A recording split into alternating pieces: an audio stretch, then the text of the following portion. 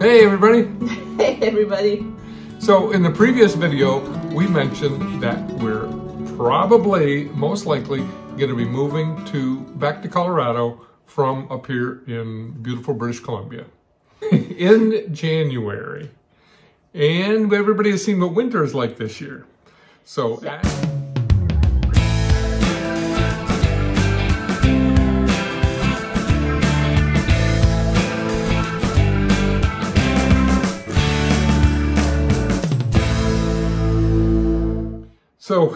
So here's what we're thinking, right? Yeah. Because we're heading down to Colorado from the island of Vancouver. Down here is Denver, so we're looking at like more summery routes that would get us there, but it's like 1,100 miles more than going directly through the mountains and all this. So that's like step one. The other thing is, we're considering then going back to work.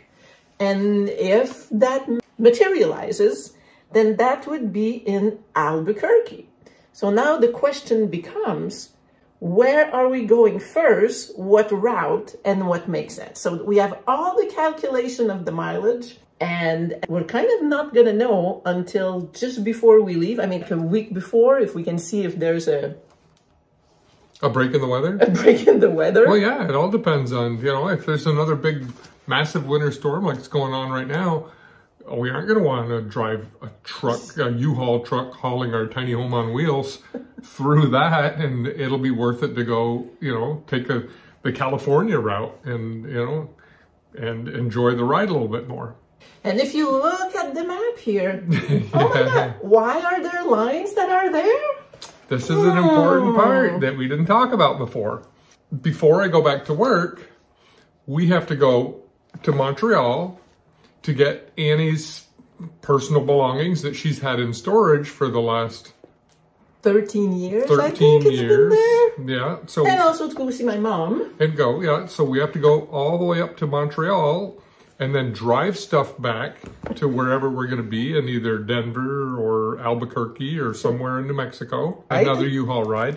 And my son and my grandchildren live down here in Florida, and I haven't hugged them in 5 years with the whole moving to Colorado thing for a couple of years, just as we were planning to.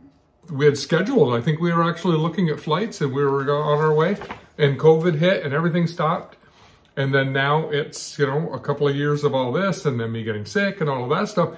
It has pushed back us being able to go to Florida to hug them. I haven't hugged my son and my grandkids in over 5 years now. Yeah. So, and before that, you had a concussion that was preventing travel because it had affected them quite a bit. It's just all of these things, one thing after another, has kept us from doing that.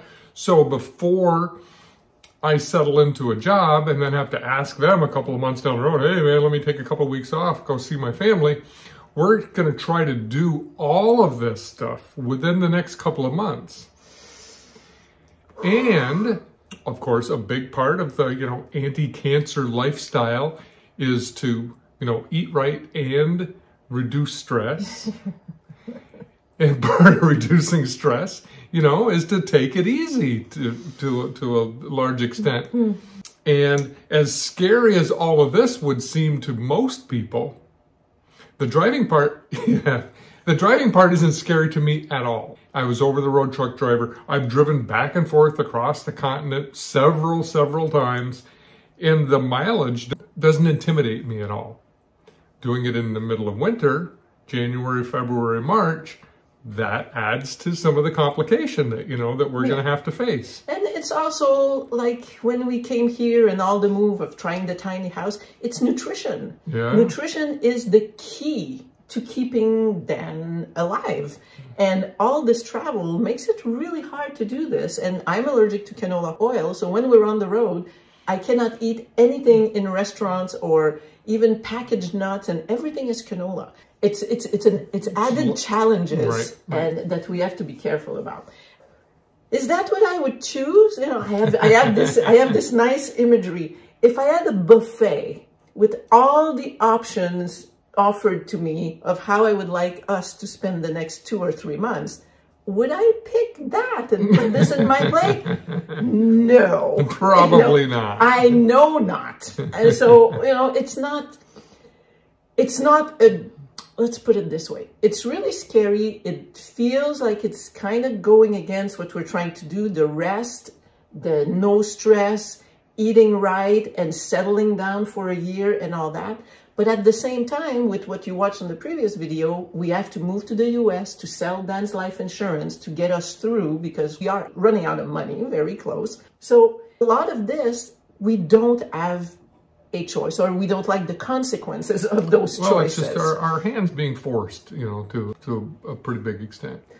But as usual, when we're faced with big things, it's also a choice, and we always try to choose to look at it in a positive way. Mm-hmm. So not 100% of the time, I think it's last night or the night before, I had a little wave of fear and panic about it. And I expect them to come in and out of my being while it's happening and in preparation. But we are going to try to make it a positive experience, something Absolutely. Joyful, exciting, adventurous, seriously, big adventure, not knowing where we're going to live, having to show up and figure out another Airbnb, and whether it's Denver first, Albuquerque first, all this is going to happen and be decided pretty much on the fly. On the fly. Yeah. So first choice, no. But given that, it's that lemon and lemonade kind of thing, right? We'll drink it